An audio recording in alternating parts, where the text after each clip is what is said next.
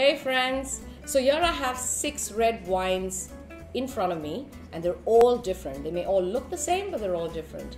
Now if I were to try and describe them to you in a true master of wine style, you might accuse me of being too technical and too theoretical. So I thought, why not have some fun, make this easy and relatable by looking at different wine styles through the lens of a woman's personality. So here we go. So first up in my glass is a Cabernet Sauvignon, the most high profile of them all. Think of this wine as a lady who you meet if you go to a social soiree, a pretty high-end one, and this particular woman walks in. She's fashionably dressed. She's probably wearing designer clothes. She's someone you know who's well-traveled and throws some of the biggest parties at home, biggest, most talked about soirees at home. She's somebody who is, of course, she's sophisticated, but at the same time, she's someone who's a bit hoity-toity. Do you know a woman like that? That's a Cabernet Sauvignon woman for you. So where at one end we have the Cabernet Sauvignon as this high-profile woman Merlot at the other end is this warm, comforting, wonderful partner or friend that you have.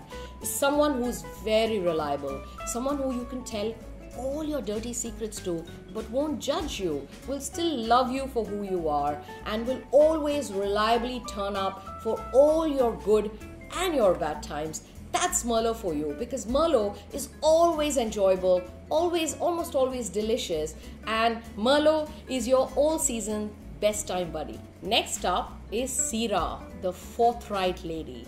She's somebody who always speaks her mind.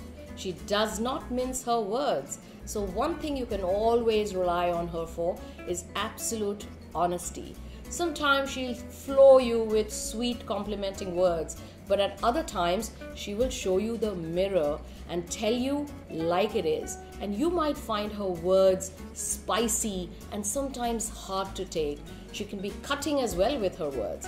But like I said, one thing that you can always know is she's telling you the truth for your good. And now think of Pinot Noir as the most charming, gracious, elegant lady that you know in your life.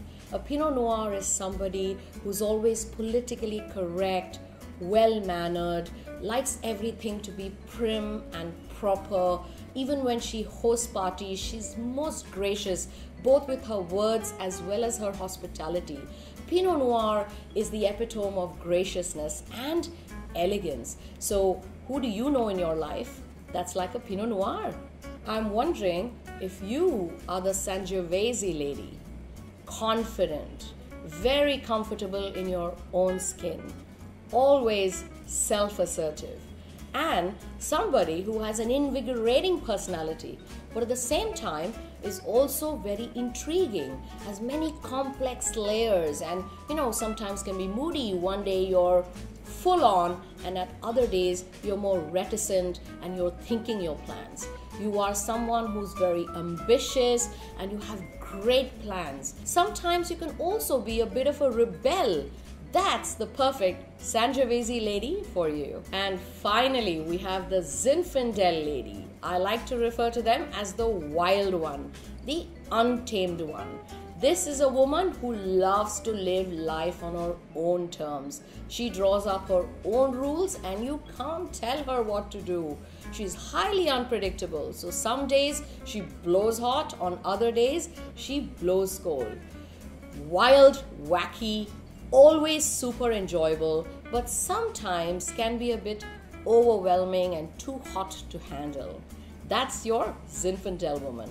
I know you've related to at least one or more types of red wines even while I was speaking. So here's what I want you to do.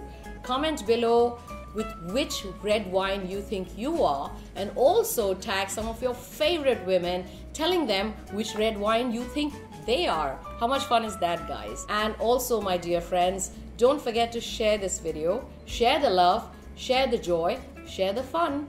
Cheers for now.